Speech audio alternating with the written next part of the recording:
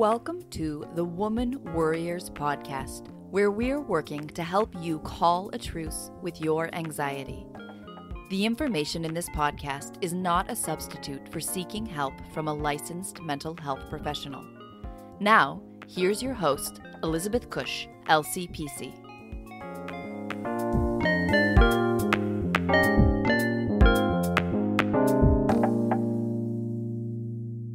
For whatever reason, of all, and maybe it was because of the controversial Peloton ad,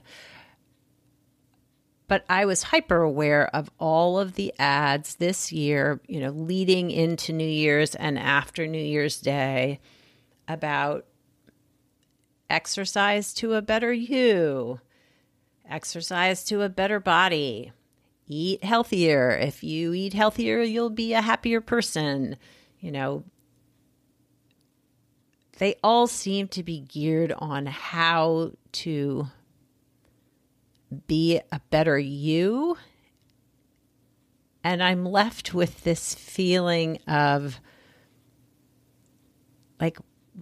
what about the me that I am? What about the me that's me? Do I have to be better? Do I have to lose weight, eat healthier, be on a keto diet or a paleo diet or a Mediterranean diet to be a better person or be happier? And there's also all of this push to create intentions, create resolutions, vision boards, manifest your desires for the new year so that you can live your optimal life. And for whatever reason, none of those messages resonated with me this year. And I think part of that is that I just really want to take care of myself because I care about me. And I want to be the best person that I can be, but I want to do it in a way that feels true and real and genuine to me. And part of that process for me is really taking the time to listen to what I need. And I think what brought all of this to a head for me was that for me, as well as many Americans and probably other countries too, that the holidays are often focused around food, eating amazing, delicious things, drinking, socializing, and not necessarily drinking alcohol, but sometimes, here in the U.S. especially, drinking alcohol is often a big part of that. And so if the holidays where we're supposed to be joining together with the people that we love over these amazing meals, then why are we punishing ourselves when the new year rolls around about how fat we are or how we need to get into better shape or you need to be a better you? And I know a lot of that comes from our personal stories around food and weight. And I definitely have some family stories about weight gain, being the optimal weight, being in shape. So there is a whole lot of internal stuff that goes on for me when I gain weight, which I always do on the holidays. I don't know why I think it's going to be different. I always do. I want to allow that to happen without then turning on the shame, without that guilt, shame flow of emotion and recriminations internally. So tuning in this year, this is my goal for 2020. This is my hope for 2020, is to take the time to pay attention to what I need. I don't mean this to be like these grandiose, huge ideas or ideals. It's really just about bringing an awareness and curiosity to my experience in the moment and what is it that I'm needing right in this moment. And sometimes, if I'm at work, taking a moment to pause, it just means I'm noticing that I need to go to the bathroom or I need a drink of water. But sometimes too, I need to express myself. I need to speak up if I'm feeling hurt or angry or frustrated or anxious, and to just say it out loud, to just put it out there. And sometimes it's just saying it to myself, whether other people have to be involved in that process or not. Sometimes it's just owning for myself what my experience is.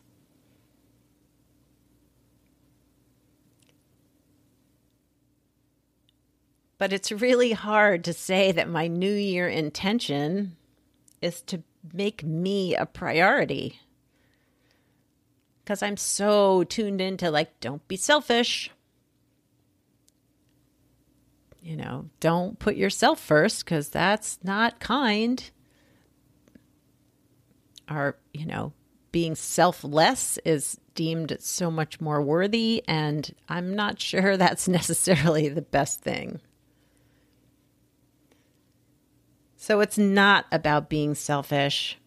It's not about being mean or unkind. It's about self-compassion and self-care, self-love, and taking care of my needs, tuning in and taking care of needs.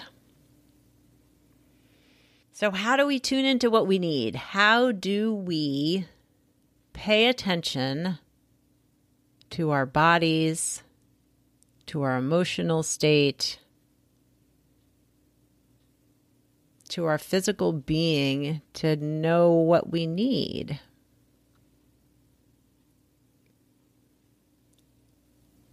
And I think the number one thing that can help with that is making space. Giving yourself the space to be present in your experience. Slowing things down, taking a moment to ask yourself what you need, taking a moment to pause and be curious with you about your needs in that moment. Another great way to tune into yourself is taking some time in nature. Our natural environment helps us to reset. It creates a natural calm within us. There's research around that. And it gives us space to move and to be with our environment. We can also pay attention and be with our bodies, move our bodies. When you're stressed or hungry or anxious or depressed or tired, notice that. Tune into that. Pay attention to that. And ask yourself in those moments when you're noticing whatever it is, what can I do to support myself in this moment? Because your body will tell you. Your body will tell you how you're feeling if you take the time to listen.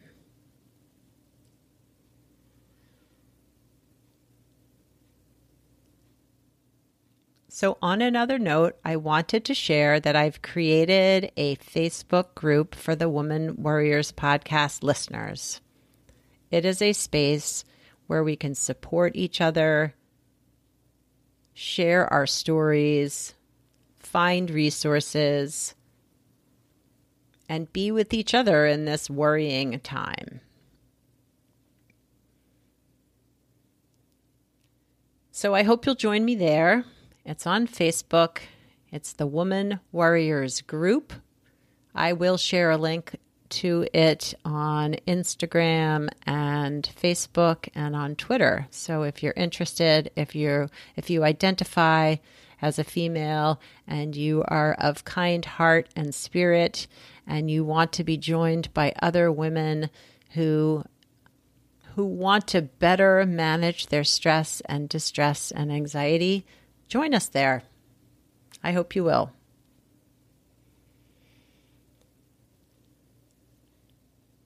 Well, I hope you all enter this new year in a place that feels right for you, whatever that is.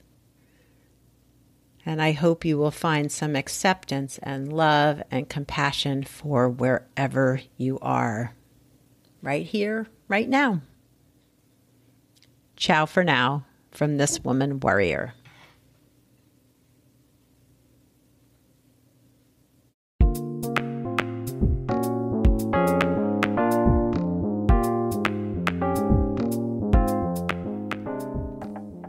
Thanks for listening and subscribing to the Woman Worriers podcast.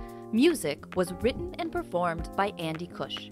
If you'd like more information on this episode, you can find the show notes, the resources shared today, and links to the guests' profiles at womanworriers.com.